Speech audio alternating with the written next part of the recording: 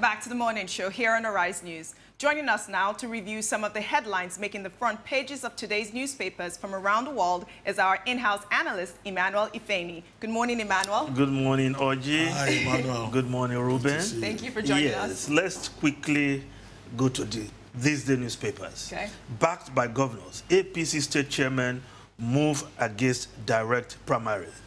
Direct or indirect primaries. Still the main issue. Showdown looms, crisis imminent within the APC. But despite the threats, the chairman met yesterday, and they are making their stand that they are all for the indirect primaries, as it were. But these days also reporting that perhaps the party is looking at the matter once again in order to avert crisis that may split the party down the line. And these days reporting that the National Working Committee is being forced to revert to earlier position that only presidential candidate of the party will be elected through direct primaries. Other states, they choose whichever system they prefer, direct or indirect. But let's move over to just some of the newspapers, Nigerian newspapers, quickly. Daily Trust, still the same story. APC state chairman back governors on indirect primaries. Then the Punch has the same story, but above the masthead, we have a story there.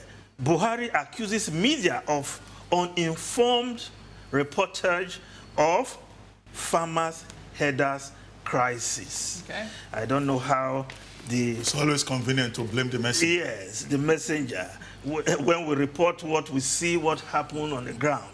Now, Vanguard, the same lead story about APC's direct primaries, talking about governors, aspirants move against Oshomole. But above the masthead, postings, Southern Middle Belt leaders kick as top presidency official summons acting DG DSS. Okay.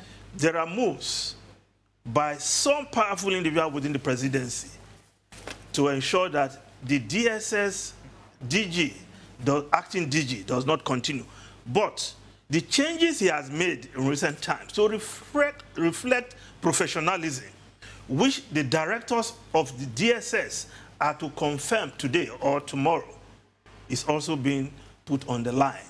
Okay. And the Middle Belt leaders, with Yinka Odumaki and Basi Henshaw of this South People's Assembly, all making comments that if it's removed, that they will kick against it. All right. Do you have any foreign news? Yes. Okay. I think let's just look at Daily Mail. I think this will interest anybody, anywhere. Yes. Is any child safe online? It's a question. Thousands of youngsters are in danger of being groomed, exploited, and blackmailed by sexual predators on the internet. And the Home Secretary, Sajid Javid, is giving this warning. He will be making a statement today. Okay. 80,000 pedophiles. 80,000 or 800,000? 80,000 pedophiles are on the web. Wow. And it poses risk to children. And the reports of online child abuse went up by 700% in 5 years, from 10,384 in 2012 to 82,100 last year. All right, let's hope that that report comes out. So between access to the internet and protecting the children, yes, I mean, something has to be done. There's a role for parents there. Yes, a role for parents and also the tech giants to take down some of these offending websites. Yes.